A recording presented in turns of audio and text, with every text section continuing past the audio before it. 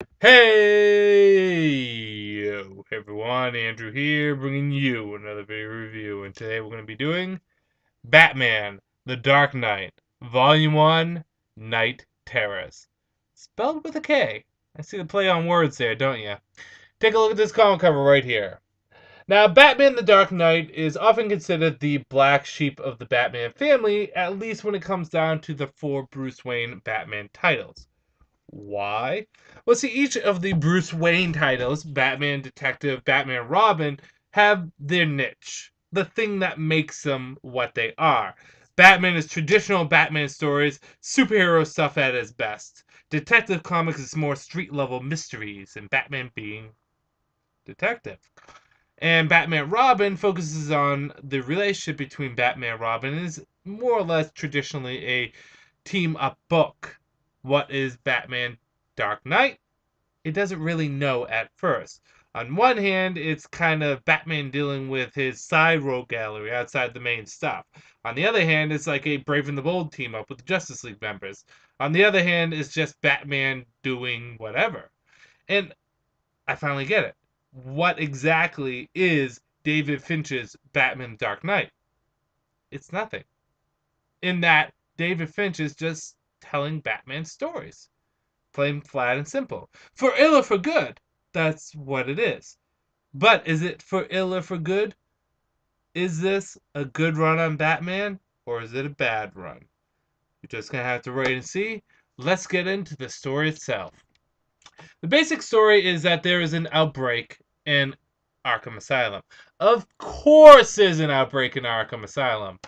It's like every Tuesday it happens. Batman, he goes out, he watches The Big Bang Theory, gets a little Dairy Queen and Quiznos, and then he deals with the Arkham Asylum breakout.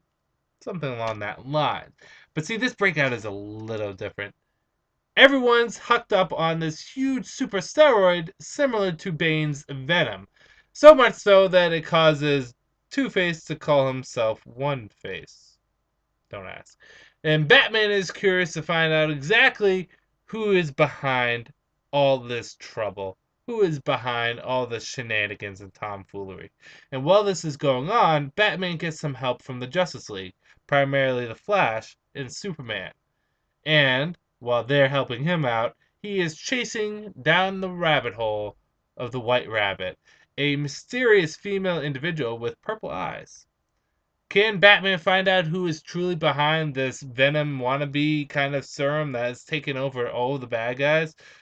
And can he find out who the White Rabbit is? Or will, unfortunately, his friends turn against him? Just gonna have to read and see. Good, bad, whether or not you should get it. Good. First and foremost is David Finch's art is absolutely stunning in this. Incredible detail added on each page. Everything, a lot of effort is put into this. I particularly like how he does action scenes, and I do like how eventually throughout the whole story, Batman gets more and more battle damage, his costume falls apart more and more, and it's nice to see that transition. So there's a lot of detail put into this. Similar to Tony Daniels' run on Detective Comics, you also see how really the writer is able to interpret what he wants because he's the artist. You get that dual combo. It's really, you get to see what the story is in his mind and play it out on paper. A lot of times artists and writers don't even talk to each other. But in this, it doesn't really matter because they're both one and the same. The White Rabbit angle of the story is very curious, and it kept me guessing for much of the issues, to the point that even though when we find out who the White Rabbit is, I kind of go, oh, I should have known that, but hey, it's kind of cool I didn't. And it's also nice to see all different various Batman villains show up in this, as well as him team up with a few of the Batman, well, supporting cast and all the different, well, superheroes that he teams up with. Bad.